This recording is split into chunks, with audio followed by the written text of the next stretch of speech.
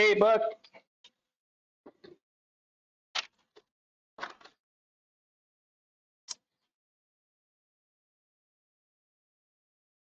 Oh man.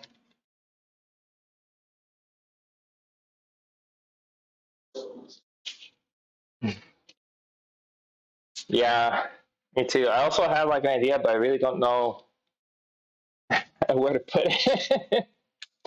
I'm like, yeah, that would be really cool. And it's like, maybe my wife will kick me out if I put that up.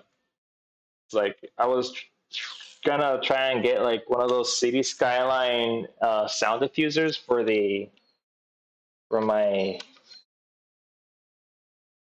listening room.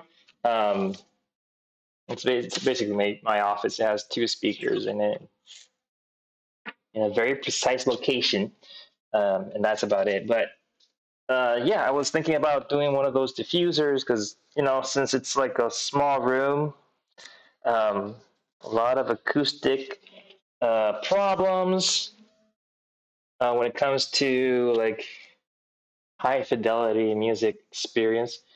Um, by the way, guys, if you're ever gonna get into that, I mean, I got into it. It's really cool to listen to music and a really cool environment, but there's so much snake oil in that hobby. It's insane. I've seen people sell cables for $100,000. A cable, a coaxial cable. I'm like, what the hell? Hello, guys. I know Random Thinker was here. Did not know Shanigans was here. Yeah, why? I don't know.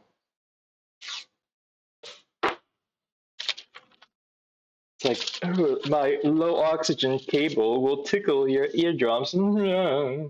It's like, no, it won't. Nobody will notice the difference. It's too much money.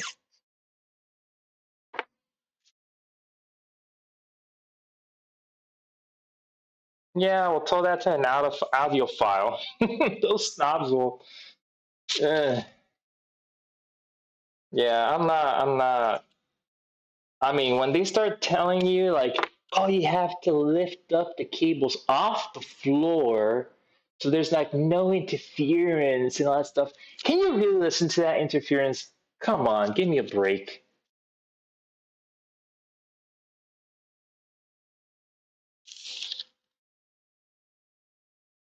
Yeah, yeah. That's basically it. So it's a market, it's a clientele, and they're gonna milk it dry. That's That's basically what every salesperson does. They're trying to upsell you on everything.